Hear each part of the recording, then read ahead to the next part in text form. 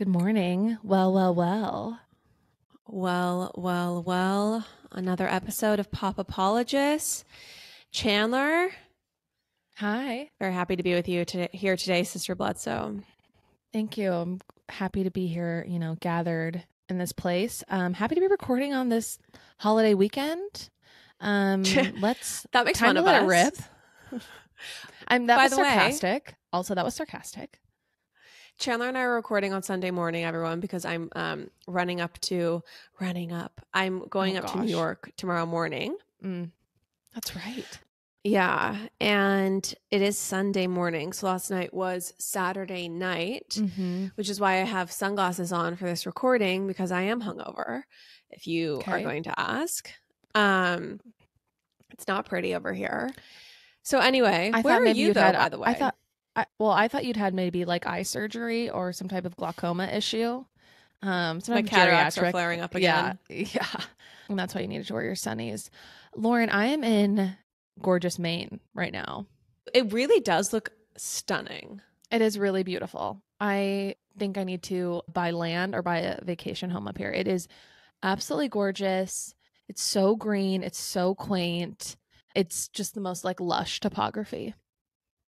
Yeah, I have always yearned for experiences in the Northeast, like a Vermont beautiful experience, a Maine beautiful experience. I've never made it happen for myself though, so clearly I'm not that serious about it. Yeah, it's interesting. It looks like you yearn more for St. Bart's, but That's true. The problem, if you want to mention it all, is that it's fucking cold there most of the time. It's too cold, and so there's only really a brief window, I feel like, where it's comfortable, right? I mean, it's like upper 60s right now. It's supposed to get mid 70s precisely today. Supposed to get mid 70s. I guess you just, you're the soul. I think you lust after a soul that can handle all types of climates, but you actually are not able to function in those, and you don't possess that soul. No, not even close. Anyways, what did you do last night? I lust after a soul. I lust after a soul that like wears a lot of muddy boots, that has like a mud room before they come into their home, from like going and walking on their land. And you're right, like can brave lots of different types of weather in beautiful, gorgeous, really expensive cashmere. You know who I think you are? You like think you're the mom in About Time. That's what you think you kind of are, but you're actually more like Lily Vanderwoodson or Serena's mom in Gossip Girl. I mean, I'll take any association. I feel like in reality, I'm definitely a poor woman's version of the latter. Yeah, agreed. But yeah, exactly. No, I that's absolutely correct, Chandler. I think of myself as some sort of hybrid between that. For anyone who doesn't know, in About Time, they live on this like beautiful English bluff with a blustery, beautiful verdant countryside outside their window. They go out and just enjoy the scenery all the time. It's a very thoughtful, very bucolic existence. Yes. That's correct. And it just turns out that I yearn for warmth. I yearn for warmth and scrolling on my phone. That's the reality. I hear you. I absolutely hear you. I do think you should give it a shot. Anyways, what were you doing last night to get you hungover? No, it's honestly, I'm not even truly hungover. I'm just tired because I've gone out to dinner 3 nights in a row and imbibed 3 nights in a row, like 2 to 3 drinks. Yeah. And that to me is just like, I'm a shell of who I could be. Right. If I kept the word of wisdom. Right. And, cerebrally. Absolutely true. It's funny you mentioned this 3 nights in a row as being too much, because last night I was talking with Lee and Candace, dear friends who I'm currently on vacation with, and we were talking about the bachelorette parties these days and just chatting about like what's ideal or whatever, and we were just saying how we all kind of don't have the taste for the 4 to 5 nights in a row of partying in Vegas that a lot of bachelorette parties consist of. And I was like, for me, that nothing could be actually less ideal to me than having to get cute and look hot for 3 to 4 nights in a row to then go out and imbibe. I don't know about you, but like whenever I see, footage of bachelorette parties, I'm just like, these girls must be exhausted. Okay. They've had to wash and blow dry 3 times this week. They've had to try to sleep Oh, off the previous night's work and rally yet again for the next day, whatever costume it's going to be. And yeah, nothing sounds worse to me. Don't invite me to your bachelorette party. I don't want to go. I mean, I honestly think that like wellness focused retreats and experiences and like hotels are really the future.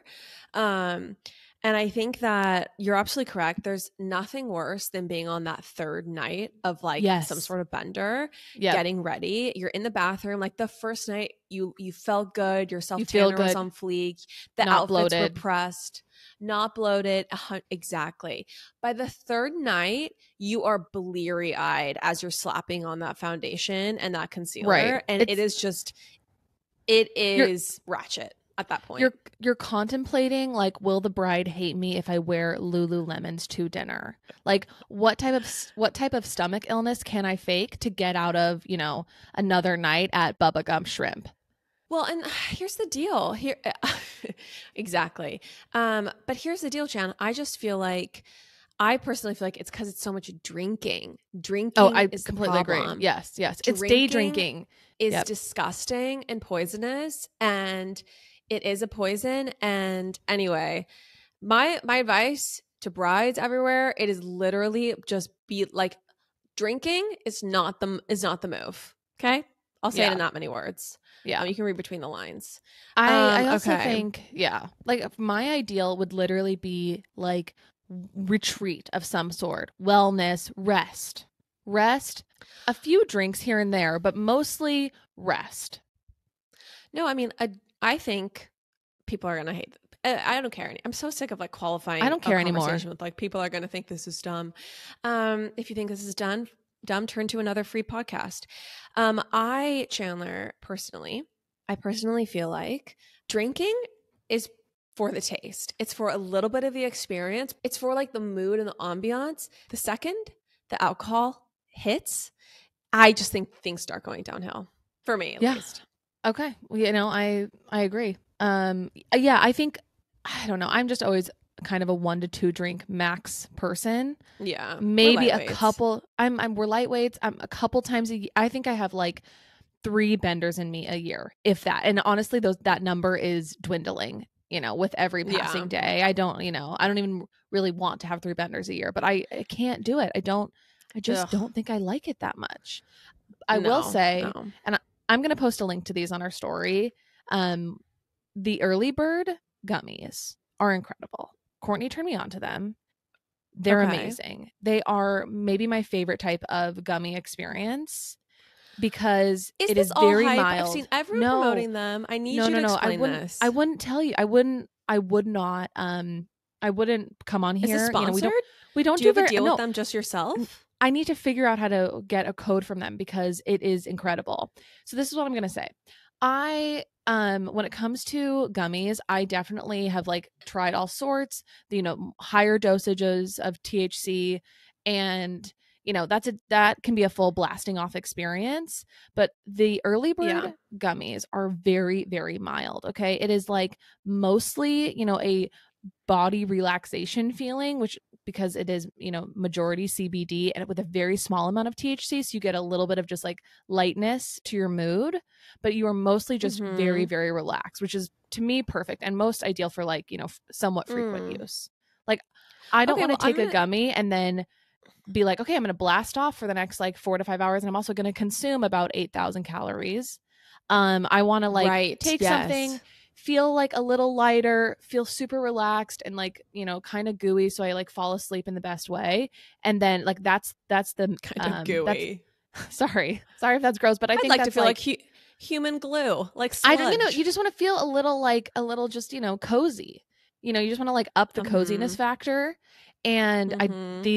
the early bird gummies do that. And I think they also just, sometimes you can get paranoid if you take a full, regular gummy. So anyways, Okay, I'm gonna try this in New York because I'm I gonna see have some Courtney for this you. week. I'm gonna see you. Okay, you have some for me specifically, I mean, like not a to bottle. take if you want to buy them off of me. No, Oh, I have some for you. I'll give you some. okay, great. Okay, well, thank you. I'm excited to try them because Anyways, we'll move on, but that's absolutely correct. What you want is just that little feeling of relaxation. mm-hmm. You don't want that what comes with the tail end of the buzz, which is the collapsing into the bed, the exhaustion, the delirium. Or like the, all right. feeling groggy the next day, etc. So exactly. You don't want what I have right now. Right. And as I'm about to lead us through a deep dive, Chandler, of the relationships of Natalie Portman. I mean, Natalie Portman, Chandler, went to Harvard University. How am I supposed to account for her life in this mental state? That's really fudging annoying that she went to Harvard. It's really fudging annoying. I know. Natalie Portman is a total dork. That's something that's come to light for me as I've been reviewing this research. I think I hate her. She reminds me of my most odious iterations of myself. Yes, I hate her. Okay, so anyway, should we get into, Chandler, the life and the lovers of Natalie Portman? Please take us through. Okay, well, Natalie, was born on June 9th, 1981, but she was not born Natalie Portman. She was born Natalie Hirschlag. All right, so we got a Raquel, we got a Rachel, we got a Lauren, we got a Lala, we got a Jason, we got a Jax, we got a Natalie Hirschlag, Natalie Portman. So she did have a stage name. She did adopt a stage name. She was the only child to Jewish parents, Avner. Oh man, Avner is a beautiful name. Avner Hirschlag, an Israeli-born fertility specialist, and Shelley, an American homemaker. Cute. They lived in Israel until Natalie was 3, and then the family moved to Maryland. Is it Maryland or Maryland? Maryland, you idiot. Maryland? Have you heard anyone ever say Maryland? I don't know. It's kind of like everybody. She might have a great vocabulary, but she doesn't know how to pronounce Maryland. I was 3 sheets to the wind 3 hours ago. So why don't you seriously F off, first of all. Second Maryland. Of all, I just don't want to be a person describing New Orleans as New Orleans, I'm just trying to know my place. Yeah, totally. I don't think anyone from Maryland is going to come for us for our, gringo or whatever pronunciation. I don't want to be describing my summer in Barcelona. Okay. All right. I do appreciate that. Thank you. As a young child, Natalie began taking dancing and singing lessons with the initial hope to make it, Chandler, to Broadway. Natalie's family later moved to Connecticut and then Long Island, which is where she grew up. She attended public school and decided early in her life that she wanted to act.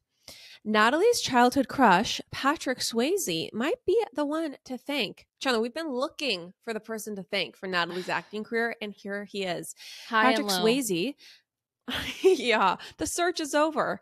Patrick Swayze, her childhood crush, is the one to thank for her acting career. She loved the movie Dirty Dancing when she was a kid and wanted to act so she could meet him.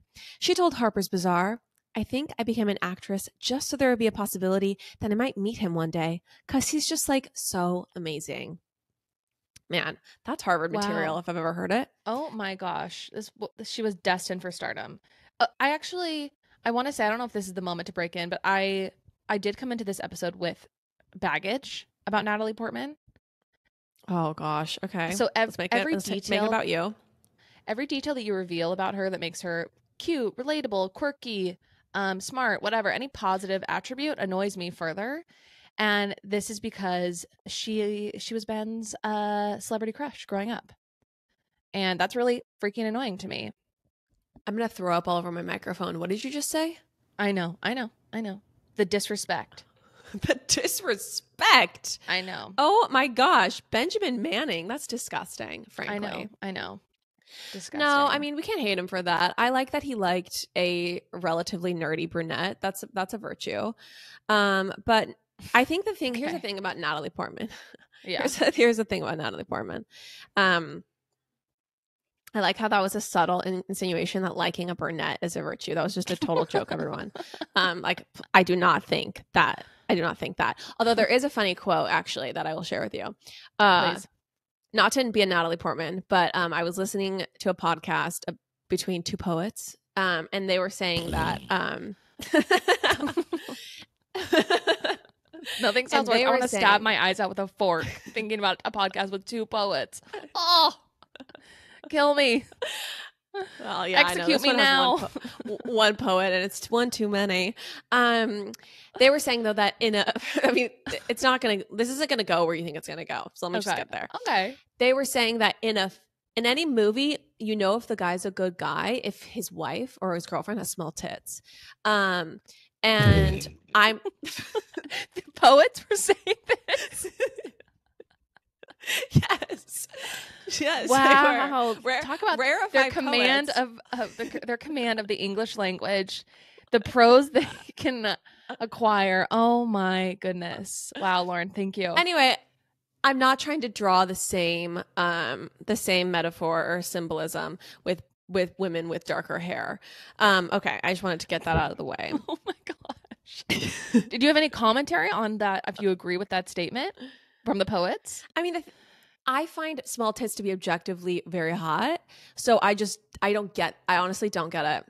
Like, I'm just so not a big tit girl.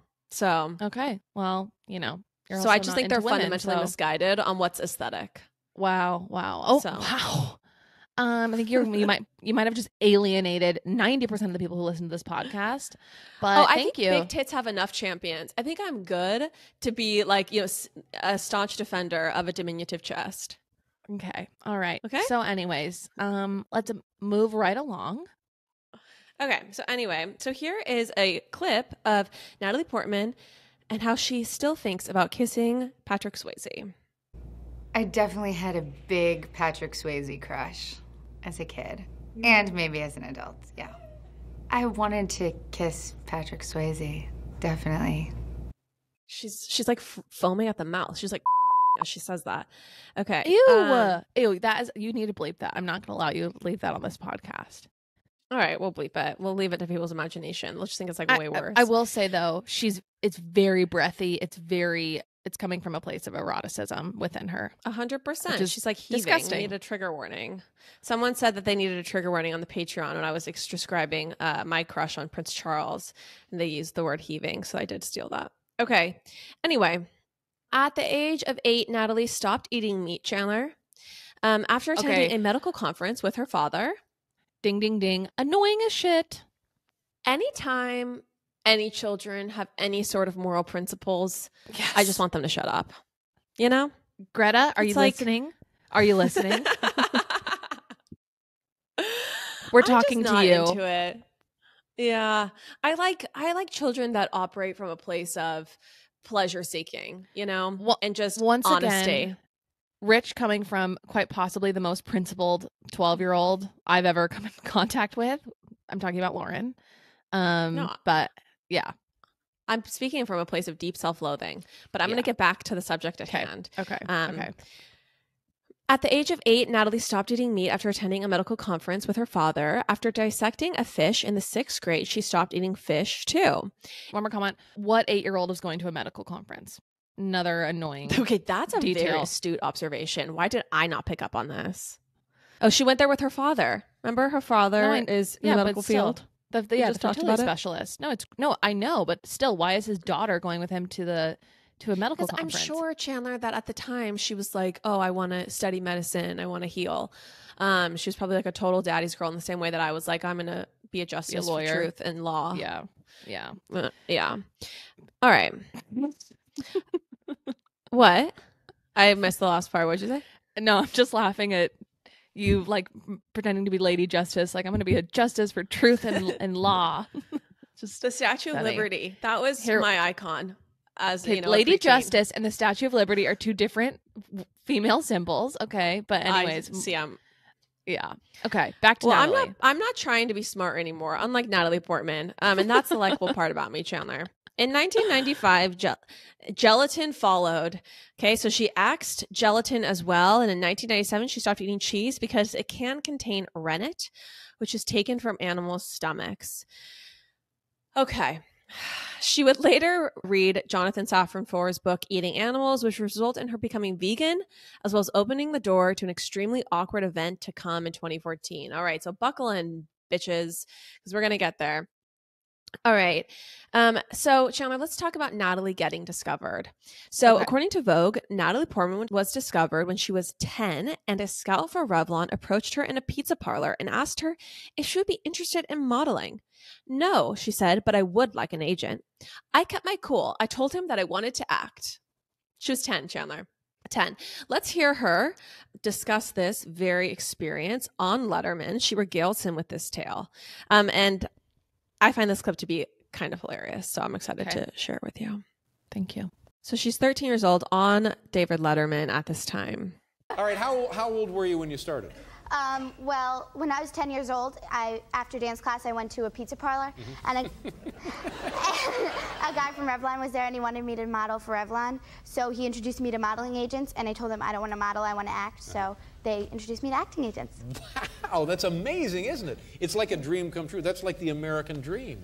Yeah, Don't you I guess think? so. I mean, Anyway, so She's like, that's like the American dream. she's like, is it? I don't know. It just seemed like a casual Thursday after dance class. I think we're giving too much credit to the American dream. I think we're saying that too many things are, quote, the American dream, but it's neither here nor there. I also think, it's a little bit rich that she's virtue signaling that, she was approached for modeling, but she wanted to do acting, It's definitely a flex. I'm not sure it's if a it's flex. a virtue signal. It's definitely a flex. I mean, no one was approaching one and the either of same. us at the pizza parlors. Oh, I every time I went to the Mission Viejo Mall, I was like, please, God, let one of the talent scouts approach me. Please. Like, I was dying to get approached to the mall by a talent scout because I heard that, talent scouts hung out at like mall food courts. I was dying for it. Would have given anything. Also, Mom was like very complimentary of us growing up. And so we all thought we were Yes. like much more attractive children than we truly were. Mom was like, you are the most photogenic person. And I was like, of course I am. Duh. So I'm gonna get approached outside of Paradise Bakery at the Mission Viejo Mall. Never happened. I honestly, you know how people say like they look at pictures of themselves when they're younger and they're like, oh my gosh, I was so cute. I didn't even realize it. Like I have the opposite experience. Like Mom gave me such high self-esteem. I look at pictures of myself in certain eras and I'm like, wow, I thought I was so much hotter than I was. Like the delusion. I was not attractive until maybe the age of 23. Oh, so you think you're attractive? So you think you're really now pretty? I do. Now, I think I'm really pretty. But yeah, no, none of us were like very super cute kids. It is very correct. Okay. Sorry to our siblings. All right. So at the time, she's been doing community theater, but she wanted to act professionally. At 12, she was cast in the off-Broadway musical Ruthless. Fun fact, she took over Britney Spears' part after Britney left the show for the Mickey Mouse Club. Natalie was also part of a musical group called World Patrol Kids when she was younger. It's adorable and cringy all at the same time. She was basically part of this like child environmental pop singer group. Child environmental pop group. Did they sing Pop about group, climate change? Yeah, they did actually. I mean, I'm trying to amazing. get past all this, but we're gonna put in Chrissy is gonna be so great. She's gonna put in a clip right after this that our audience can listen to of the singing. Wow. So Can't unless wait. you want to hear it. No, I think I got it. I got the picture. Okay. All right, sounds good. And that's Benny. What were the songs like? Like, recycle it, renew it, redo it. If only we had a clip of the World Patrol don't Kids. Oh, God, if only no. you did. No. Yeah, we do!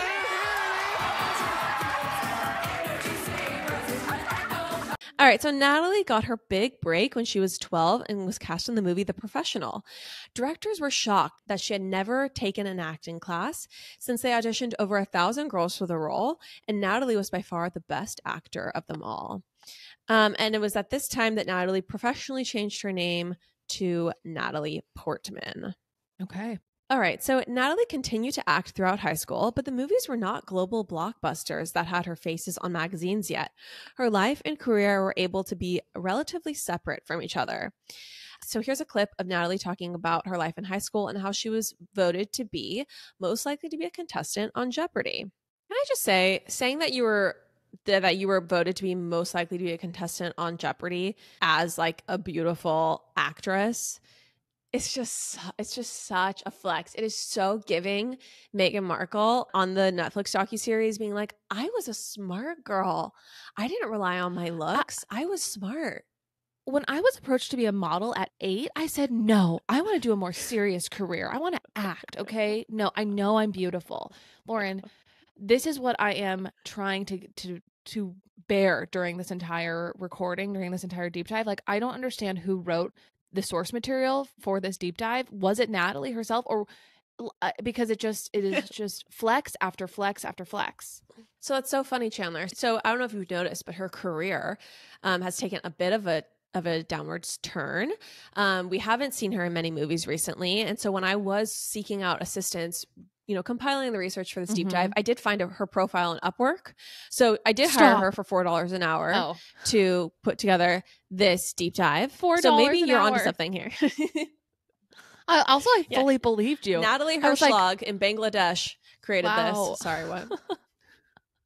I fully believed you. I was like, what? I was like, she doing voice acting on Upwork or something? That's crazy. I actually started to feel like a twinge bad. No, she's fine. On Long Island, Syosset High School. Ooh, hello, Syosset. The girls I went to school with had Prada bags and flat-ironed hair, and they spoke with an accent I, who had moved there at age 9 from Connecticut, mimicked to fit in. Florida oranges, chocolate cherries. Since I'm ancient and the internet was just starting when I was in high school, people didn't really pay that much attention to the fact that I was an actress. I was known mainly at school for having a backpack bigger than I was and always having whiteout on my hands, as I hated seeing anything crossed out in my notebooks. I was voted for my senior yearbook most likely to be a contestant on Jeopardy, or Code for nerdiest. Oh, when she got to Harvard. Flex, okay, let's get to it. Flex. It's like every sentence had a flex. Every single sentence. Flex. Okay, it's every word. Dude, we are okay. The Natalie stands. Oh, I can't wait for the bad reviews. It's going to be so fun. Okay, so according to Vogue, by the time Natalie was 18, she already had an impressive collection of movie roles and had garnered much respect as an actor in the professional community. She was originally cast as Susan Sarandon's daughter in the 1999 movie Anywhere But Here, but she declined the role due to a love scene that required nudity. I love Noodly.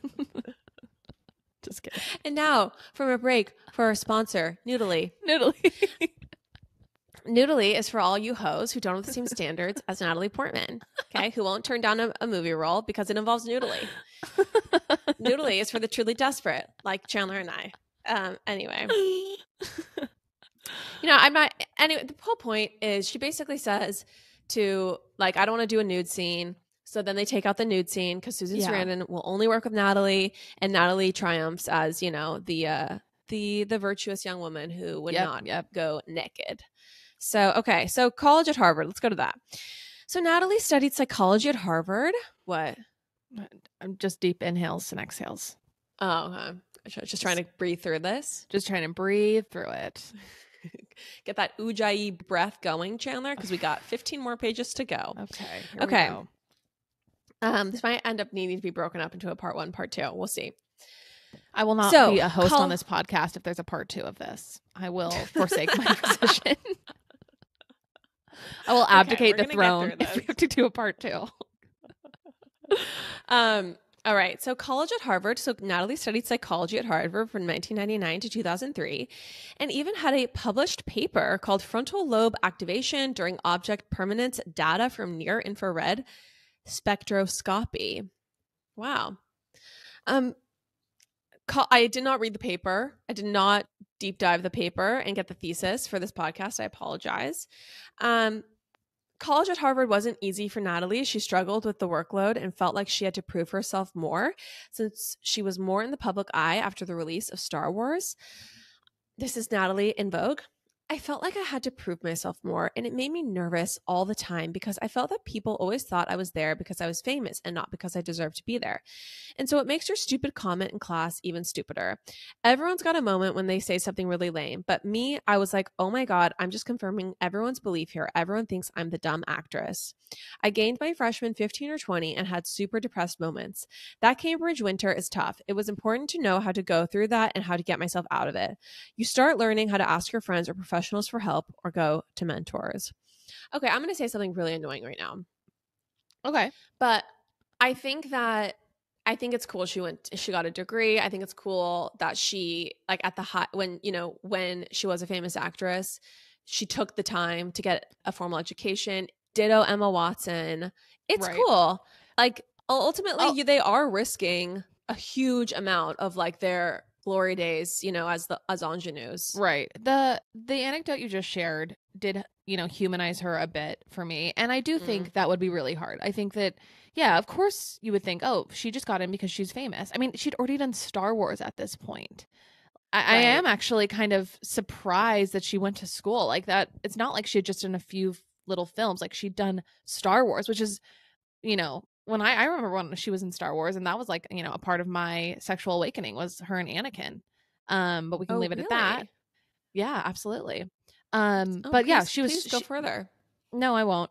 She's a megastar. She was a megastar at that point. So, and I think more she says, more of a name right now for sure. Right. And I do think she was the it girl. when she says, your stupid comment is even stupider when you're the actress. Like, that rings true, and that would be hard. That would be really hard. Yeah. It would be hard, and it would be hard to feel super self-conscious all the time. So we're going to play a small violin really briefly for these years of struggle at Cambridge for Natalie. All right, so the violin's over. Natalie continued to film movies during her college years. During summer break, she filmed Star Wars Episode 2, was cast in Shakespeare in the Park productions. Following her graduation from Harvard, Natalie has been working steadily. So here are some of Natalie's movies post-college: Garden State, Cold Mountain, V for Vendetta, Closer, The Other Boylan Girl, Black Swan, No Strings Attached, Jackie, Avengers, Thor. So despite making her way through the rigorous years at Harvard, shaving her head for V for Vendetta, and all the other demands of her chosen profession, nothing could have prepared Natalie for her role in Black Swan. At the age of 29, Natalie lost roughly 20 pounds off her already extremely petite frame, trained up to 16 hours a day, and suffered numerous injuries, including a dislocated rib. Natalie told Entertainment Weekly, "There were some nights that I literally thought I was going to die. It was the first time I understood how you could get so wrapped up in a role that it could sort of take you down." She got a husband and an Oscar out of it, however, so it all wasn't terrible. Here's an interesting fact. Reportedly, due to budget restrictions, filmmakers couldn't afford both a trailer and a medic for Portman. And so she was told to choose between them, and she chose to have a medic. Wow. I mean, that just goes to show she was pushing her body like so to the limit. How do you even dislocate a rib? Like doing ballet? Well, I'm sure she like fell doing some sort of pirouette situation. I mean, the idea of dislocating a rib though sounds so painful. I mean, you fall on your stomach or your chest. Anyways, that sounds incredibly painful. I mean, there's a reason why you and I will never win some sort of like esteemed reward for performance art, because this doesn't compute for us. No. I personally would never compromise my body's physical health for an art form. I'm just like not that dedicated to art, honestly. To anything. Yeah. Yeah, so it's honestly like scary to even read about. Right. Can I reveal something? Please. I've never seen Black Swan. Oh, you haven't? I haven't seen it. Yeah. So it was directed by Darren Aronofsky. So Chandler, are you familiar with Darren Aronofsky? No, I'm not. Okay. He is this very famous director, and he makes really, really dark movies. Like very dark. Okay. He made a movie recently with Brendan Fraser that explores obesity called The Whale. Yeah, yeah. Did you watch that? No, I didn't. I heard a lot of things about it though. He did Requiem for a Dream. Have you heard about that one? Yep, I've seen that. Yeah.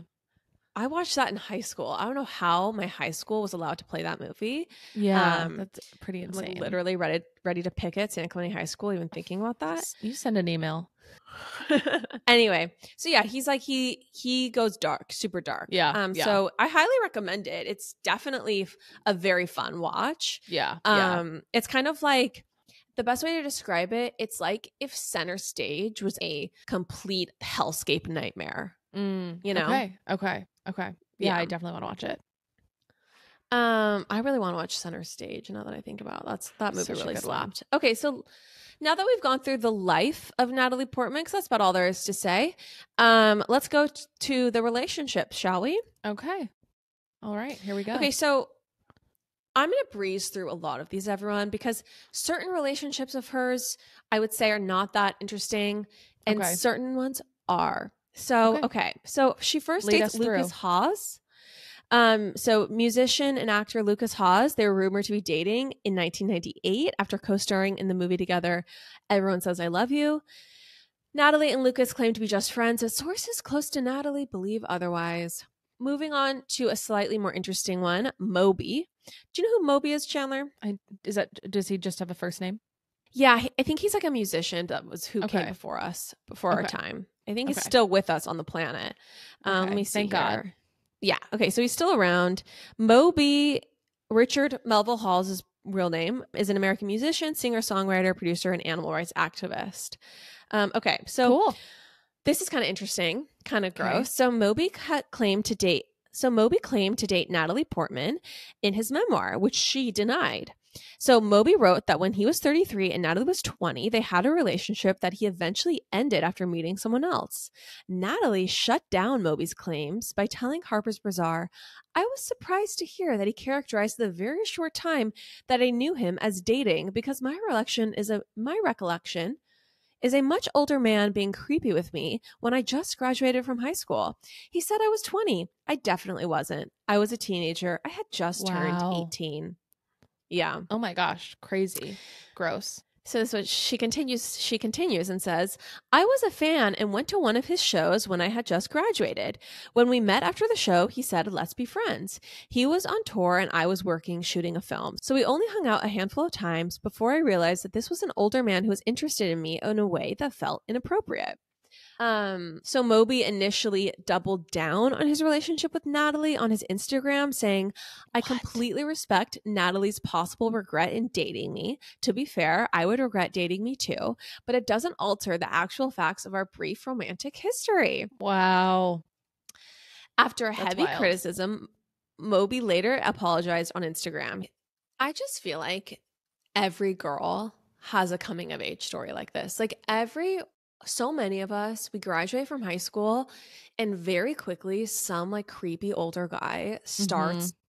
It's like such a moment when you realize that, I know you have different experiences with this, maybe. Yeah. But beyond your like best friends from high school or like true friends, most of the time, like especially guys that are 14 years older than you, when you're 20, they're not interested in like being pen pals, you know? No.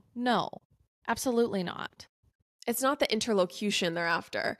And I think that it's such I don't know, I have my own feelings about it, but it's just like this dark thing that happens when you have to become jaded and like assume people want something else from you. Right. Than your brilliant insights. And yeah, so I definitely like totally related to that because I had my own moments with creepy older guys. Also, it's so funny to think about how when you're 18, 33 is so old. Like it's so much older. Right. Well, and even looking back, like from the other way, it's like when you're 33 or when you're, like I think about like, I don't know, Ben's about to be 32. Like if he was dating an 18-year-old, like what? No, it's gross. It's so gross. It's beyond a 19-year-old, a 20-year-old. Like it's bizarre. And there's so many times where people, date. I mean, I dated someone who was much older and you don't think that it's that weird when you're in that phase. You don't think about it. I don't know. What do you mean? Who doesn't think about it? I think you don't think it's actually that big of a deal. You don't like. I guess for me, like when I had that particular as the girl or the guy, as the older person. Right, yeah. As the girl, like I was 20 and he was 31, and I didn't think he was that much older than me. I thought like I just didn't see him as in a wildly different life phase than me. But now that I'm closer to that age, I see the wild disparity in those 10 years. Yeah. I mean, 18 and 33 is like much starker to me than 20 and 31, or because I think that there's something that's like almost double that person's age. But you're right. It is very interesting. Like it'll be interesting to get to like the age Leo is and then see like 20-year-olds and be like, Right. because I've had the same moment where I've been at like a dinner and there's like a 19-year-old there. Now it's like I'm 32 and like, or like I remember one specifically with a family dinner and one of the people there was 19 and Ashley had been like, you know, talking up how great her skin was all week. And she's like, you know, I basically look like a 19-year-old. And so I remember I was like looking at this actual 19-year-old and I was like, this person is so young. This person is literally a baby. So it is just like interesting to think about. Like you wonder if like the exploitation is just like part of the interest, you know? Like being with someone who's kind of dumb, who doesn't know anything, who doesn't have like the wisdom. I think there's, you know, at times a little bit of a novelty factor of like, I'm dating someone who's much younger than me. That's almost like a party trick or something where it's, and also you look in this warped mentality. Maybe you look cooler, younger, hotter because you're dating someone much younger. I don't know. It's like a reflection of yourself. You think you do, but you think you do, exactly. Like, meanwhile, most people are laughing, right? Or most people are like, "This is actually so messed up," and also, it's gross. It's gross that you think that this person and you like have a lot in common, or that you're actually like an appropriate match. Where like I could see that. I could see being a 30-year-old and dating a 42-year-old. Totally, but it's just totally so different when the person is like was a child so recently. Yep, the sub 25 is very, very odd to me. Yeah, and you know what's interesting too, though, I will say, is like Al Pacino is 80 and just had a baby with a 29-year-old. And like I bet you in their head, they think they're like rock star cool. Oh yeah. And like it's hot to we're them. like laughing. Like people are like think it's embarrassing. Like it's so transparent that she's after his resources. Right. And it's just so like it's so embarrassing and sad. And so anyway, I find it interesting to like think about how people think they're perceived, but then the reality, you know? Right. Okay, but anyway, so let's get back to Natalie Portman. So she goes on to date Hayden Christensen in 2001 and 2011. So Natalie hot. and Hayden were so hot. Absolutely. I mean, that's Anakin. Natalie and Hayden were co-stars in Star Wars Episode 1 and 2. Sorry, I'm not Star Wars familiar. So is that the name you just mentioned about your sexual awakening? Yeah. The two of them okay. were my sexual awakening, or were part of it. I wasn't sure if Anakin was like the robot person, so I thought that was maybe you making some sort of like weird joke. No, I wasn't making a weird joke. I mean, I would, but no, this was real. This was sincere. Okay, I can understand Hayden Christensen being part of that very formative moment in your life because, absolutely, he's extremely hot. Extremely hot. Neither party ever confirmed their relationship, but there was plenty of gossip. There is even suspicion that Hayden broke Natalie's heart as she spoke about heartbreak during her Harvard commencement speech. And the relationship timeline matches up. In an old interview, Hayden is asked about whether he fell in love with Natalie just a little bit. Do you fall in love with Natalie just a little bit? I mean, you have to a little bit if you're really gonna, believe yourself in the role. We're pretty good friends now, but it's something that you just have to sort of believe. So it's I mean, she's someone that I spent 3 months, sort of looking at with the most adoring gooey eyes. Yeah, I tried my best. Okay, so Natalie, then Chandler, all our listeners will, hear this tale all too well, because Natalie goes on to have a 2002 fling and a 2006 fling with Jake Gyllenhaal. Oh my gosh. She's actually, so I don't know if you know this, but a couple years ago, she released a memoir about the experience. What? And really? It's like this, it's this very gripping book that she released. You're telling a lie, I can tell. At the book opening for this, it was crazy because she showed up and she, just had known the experience. I don't know. Never mind. Everyone gets. Are you making a joke about the All Too Well music video right now with Taylor Swift? Yeah. Oh yes, I am. Thank you for that. She showed up in like a scarf. She dyed her hair red. Yeah, yep. She dyed her hair red. Exactly. Wore in a French twist. Recording. Watch that music video. Yeah. She'd made her like. Can we just say really quick the fact that ending of that video is the girl who'd been spurned made her entire life and identity about this one like failed relationship is just like the height of fallibility in Taylor Swift. I mean, I love the music video until the last 90 seconds. It's so bad. But anyway, you're welcome everyone for bringing some sort of color to this relationship, because there's literally nothing else to say except that they were spotted together by paparazzi in 2002 and 2006. Okay. So Chandler, this is where things start getting spicier. So in 2004, between 2004 and 2007, Natalie dates Gael Garcia Bernal. So Natalie and Gael, I don't know if that's how you pronounce his name. Gael? Because it sounds like Oprah and Gail, but I think it is Gael, right? I need to look him up. I don't know. Oh, you don't know. Gael Garcia Bernal was like that really hot Latin actor who was very like big for a minute. I don't know what he's up to now. I'm looking now. But look him up. Oh, You'll recognize him. Yes. Yeah, I Okay. remember. To me, he's not that hot, but that's just me. Okay. Well, all right. So Chandler, I love your high standards. Okay. So they never spoke about their relationship, but there are enough paparazzi photos to see that they were definitely together. Kien reports that Natalie and Gael first met at a post-Oscars party, but the initial relationship was short-lived. By 2006 to 2007, they were back on as photos of them together at the China Club in Berlin came out. There were also many instances of them both being in the same city where one was working or filming, which would suggest that they were spending time together. Things got real dramatic in 2007 when, according to Reuters.com, Natalie flew to Argentina to confront Gael over rumors that he was cheating on her with actress Dolores Fonzi. So he was on a movie set in Argentina and he starts cheating on Natalie. She gets wind of this. She flies out to Argentina to confront this bitch. Oh my gosh. Things did not go well, and there are photos and videos of Natalie shoving paparazzi cameras out of her face. So it's pretty wild. The night ended with Portman and Fonzie facing off with each other in a supposed fight. What? However, I know. You thought this was going to hit its crescendo when we got to the emails with her and Jonathan Safran Foers, or potentially the most recent scandal, but no, Chandler. No.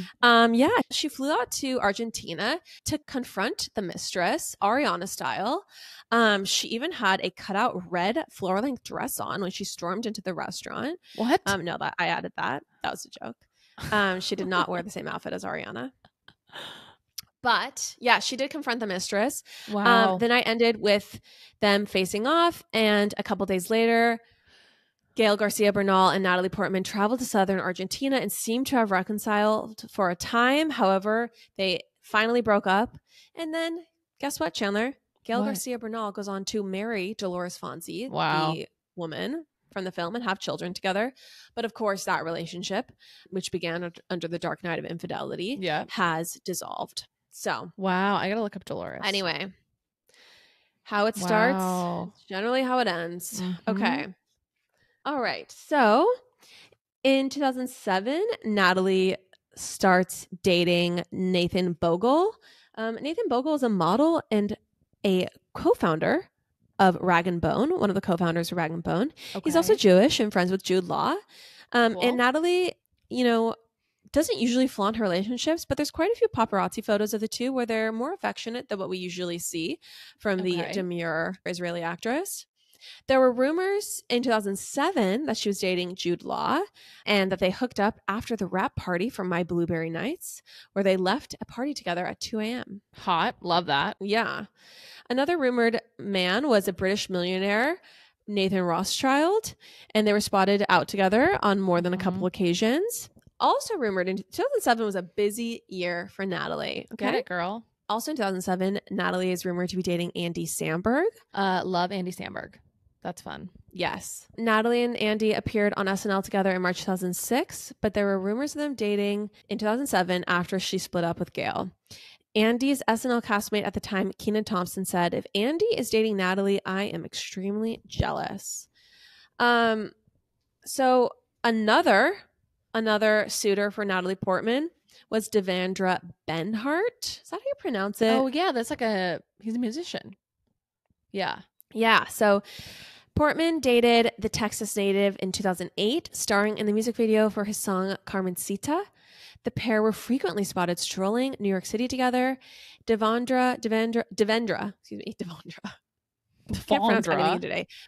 Maryland. Devendra. Sounds like a housewife. As he was cavorting through Maryland, said to Vulture, "She's one of my best friends. I love her super much, super much." Okay. So this is a fun fact, fun little relationship. But in 2009, Natalie was rumored to be dating Rodrigo Santoro.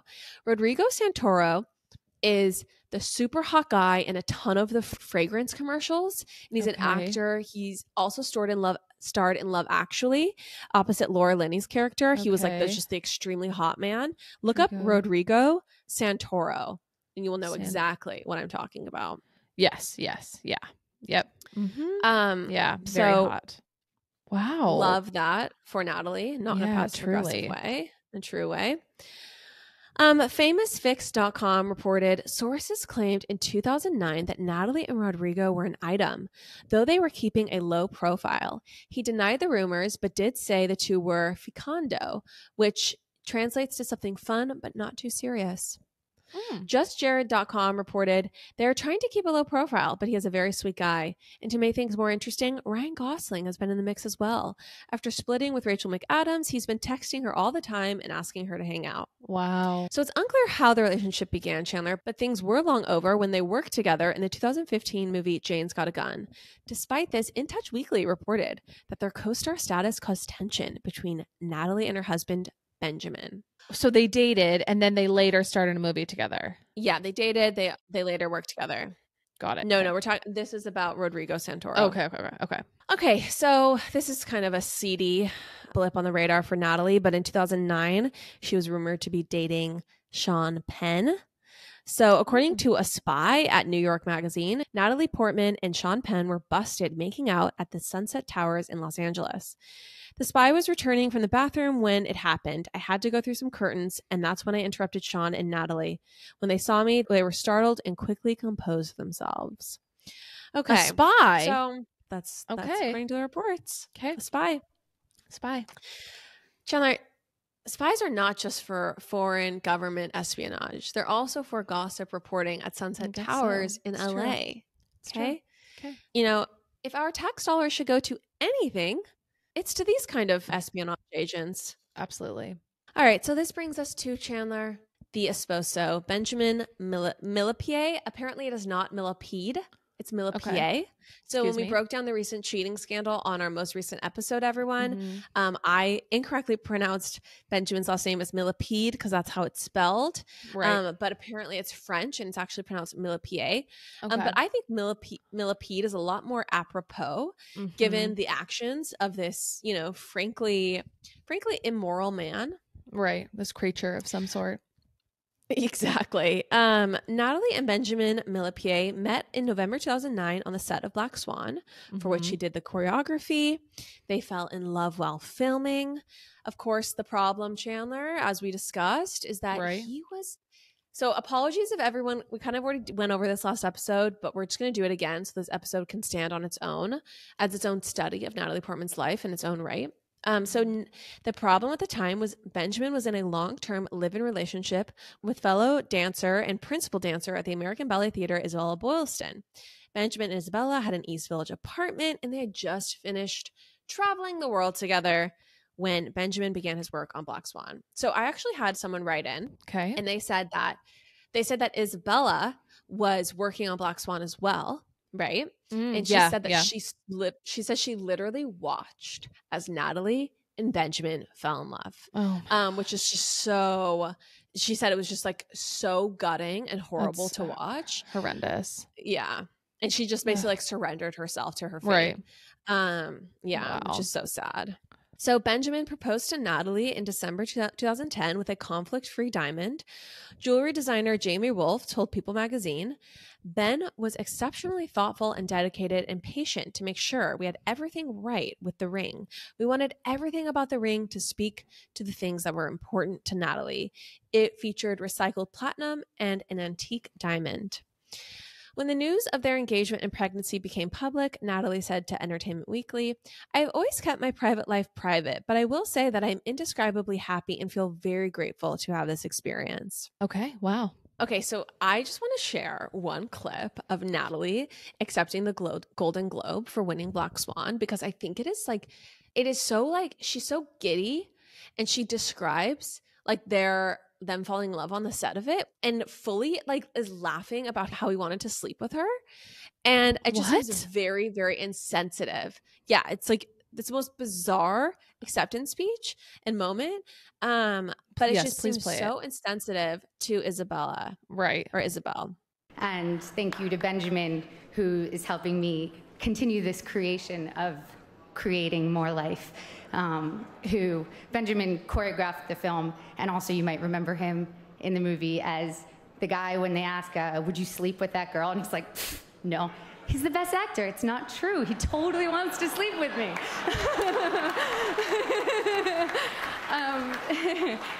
Can you believe that? Like, I mean, she's fully giddy. She's like brimming with joy and happiness. She's brimming with joy, and she's fully like gleeful at having had an affair with this other girl's fiance. It's gross. It's super gross. And it's like the strangest, like most, I don't know, nerdiest laugh. I'm not a fan of this moment. No. Okay.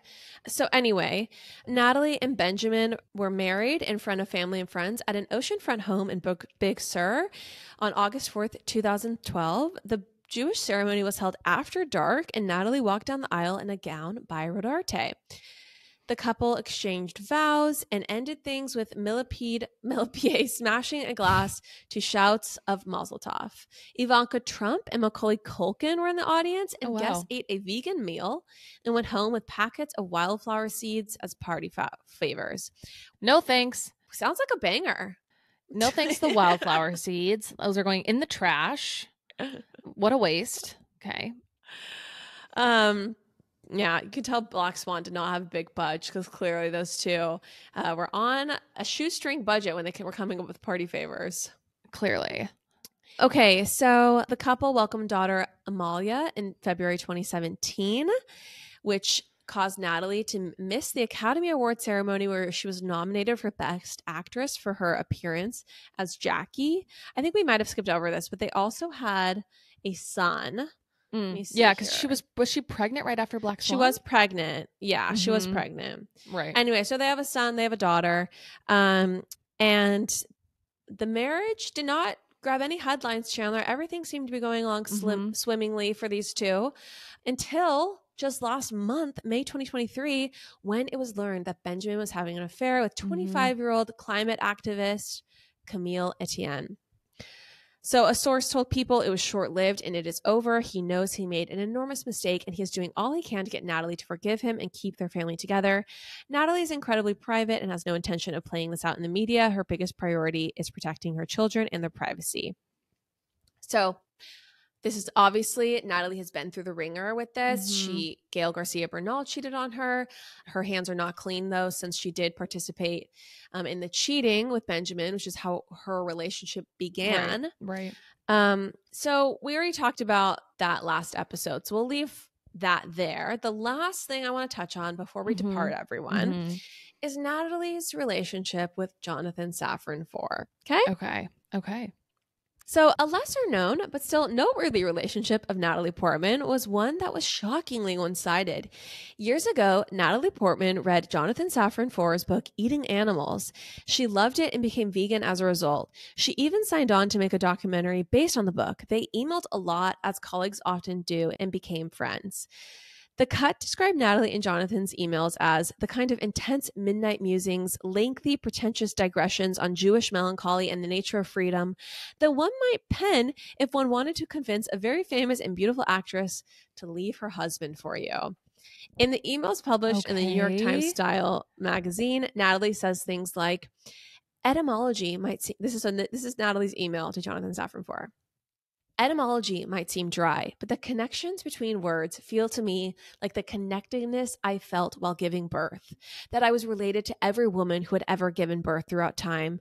I guess it's having an experience that gives you a feeling of wonder, to use your words, that you can feel, that you can then feel that you share with people, not just people around you or people exposed to the things they're exposed to, but people in the desert looking at slightly younger versions of the same stars while herding sheep and believing that lightning was the wrath of God.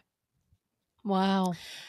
Yeah. So quite the musings that went back and forth between both a married Natalie and a married Benjamin. So I want you mean to married Jonathan? I'm sorry, married Jonathan. Thank you, Chandler. I have a few more that I think we should just do a quick reading of together. Okay, please. So this is Jonathan on May 26, 2016. It's Thursday, garbage day. One of the garbage days, I should say. Thursday and Sunday are garbage days again. Tuesday is garbage and recycling day. Monday and Tuesday are alternate side parking days, which makes Tuesday parking, garbage, and recycling a very special day indeed. Why don't you read one of Natalie's? Okay. Wow. I am woefully lacking ritual in my life, which is among the hardest things and best things about my work. I will never have the boredom or repetitiveness of an office. This is Natalie. An ex-boyfriend of mine used to call me Moscow because he said I was always looking out the window, sadly, like Moscow, like some Russian novel or Chekhov play. Jonathan. Hello from Blue Ridge Summit. All the cousins slept in the same room last night, which required 6 new amendments to the Constitution. Natalie. Acting is not like music or dance or drawing, where there is a clear technique that you need to work obsessively to master, and then your individuality makes you more than just a computer who's learned a skill. Okay, I gotta go to sleep, though. There's some loud Harry Potter music blasting in the house. Here's the thing. I think we've read enough. We have. It's inappropriate. It's totally inappropriate. It reminds me of when you're texting somebody who that you're newly into and you are just trying to make your life sound very interesting. You're trying to, engage in banter, in a way that is inappropriate, I think, with someone who's married and while you're married. Yes. These emails are all about, like, in my opinion, and maybe people will think that I'm like so jaded, but I think that they're both like peacocking to each other. Yes. Like they're doing like brain peacocking. Yes. Like, look at how interesting and thoughtful I am and be turned on by it, in my opinion. Totally. Look at how interesting I can make the everyday, with my musings. I also think when she says, I got to go to sleep though, that to me, like all these emails are from different, moments in time, these excerpts, but that definitely looks like they had been emailing back and forth, talking very often, to the point where she says, I have to go to sleep. Yes, like that's inappropriate. It's Just don't do that as two committed married people. And of course you don't do that, because look at what happened. So Jonathan Safran IV, and this is actually the part of it that I think is the most interesting. Jonathan Safran IV, he left his wife for Natalie Portman. What? Yes. So he leaves his wife because they're having these exchanges that are very intimate, maybe not sexually explicit, but they're intimate exchanges. There's no doubt about that. Right. And he believes that they're like falling in love. So he leaves his wife, Nicole Krauss, and another writer. She's actually written some beautiful books. And he tells Natalie that he's in love with her and has left his wife for her. And then Natalie lets him know, I do not reciprocate the feelings. Wow. And basically kind of her take was like, it's super weird that he got this idea that I was into him and left his wife for me. Here's my hot take. It's actually not that weird. I think that if you are journaling back and forth, live journal status to each other, to another man, you are telling that person, like, I'm into you. Who you've publicly talked about admiring. Yes. Yeah. Like, it is so inappropriate on so many levels.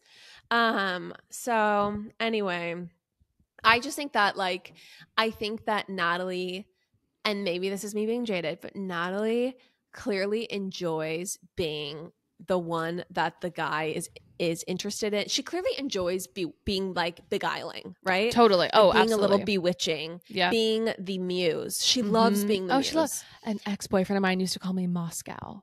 Because I'm always looking out the window. Like the self-aggrandizing yeah. is so embarrassing. Yeah. And I think that like my take is that she gaslit him. So he leaves his wife for her, and then she's like, "What are you talking about? I just also We're not. This is just pen pals." I